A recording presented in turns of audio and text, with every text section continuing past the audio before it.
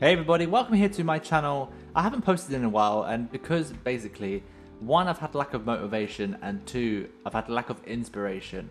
And every time I open up the game, I'm just having nothing really come to me. I'm not building anything that's worth sharing at the moment. But I'm really looking forward to the Diorama entries for this month's challenge. It's really great to see what everyone builds, and it's a way for me also to get inspired and by what you guys build, etc. But yeah, sorry I haven't really been posting. I haven't really had anything to post. But I'm hoping to start building something.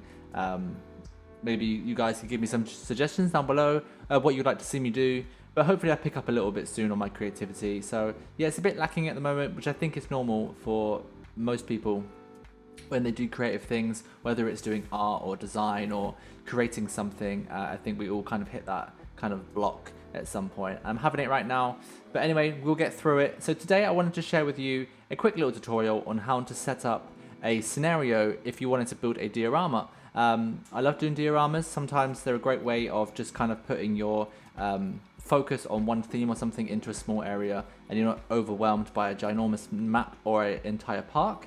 That's why I love the diorama challenge so much. But today I wanted to show you how to kind of create a the setup, the land and everything for your diorama. So you want to go ahead and actually just build a coaster or anything you wanted to do, a flat ride sort of combination, or a water ride or something. I'm going for like a coaster because it's always good for a diorama.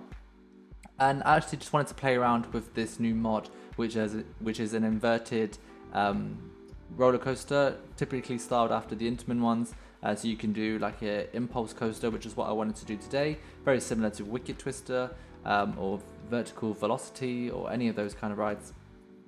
Great fun. I actually really enjoy them. But yeah, just threw one of those together. Nothing special. And then I'm just going to go in and show you how I go ahead and make the land. This is quite a simple coaster and layout for what I'm showing you, which makes it quite easy for me to show you today. But you can obviously do whatever layout you wish to desire to do. So yeah, so basically once you've got the coaster kind of done, I'm just going to check everything's okay with it, give it a quick little test run, etc.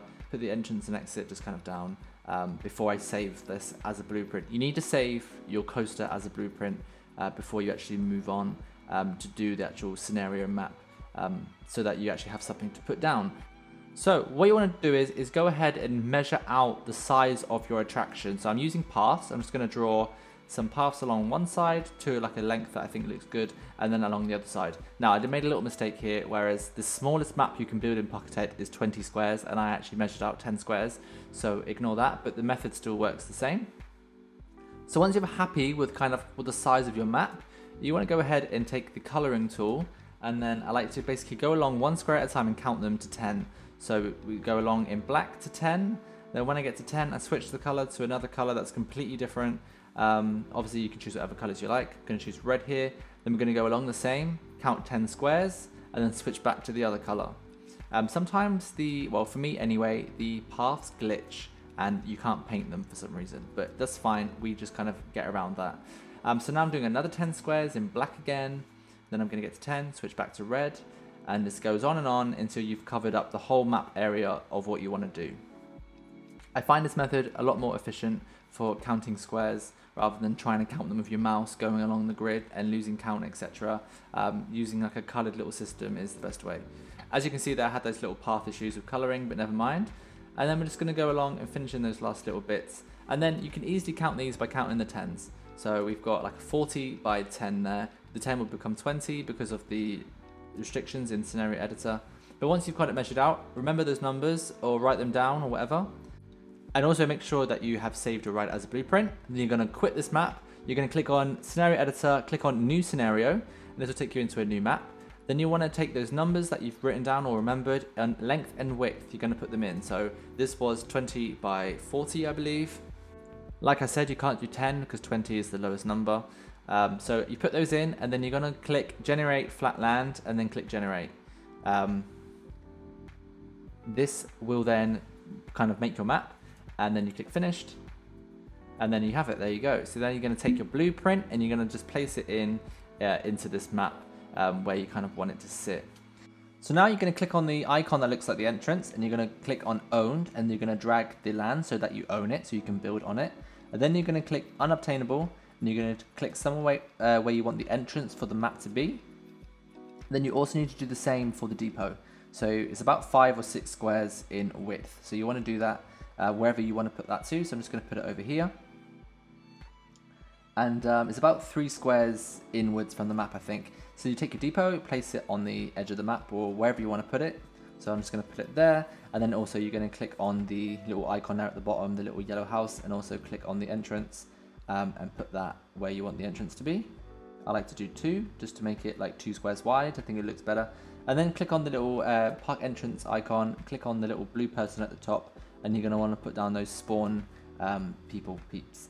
That's really cool. So then you're going to click on the little research tab, and then you want to click all the things that you want to be available for you to build actually in this map. If you don't click those things, or you miss some things out, when you go to actually play it, there will be things missing that you might want to add into it.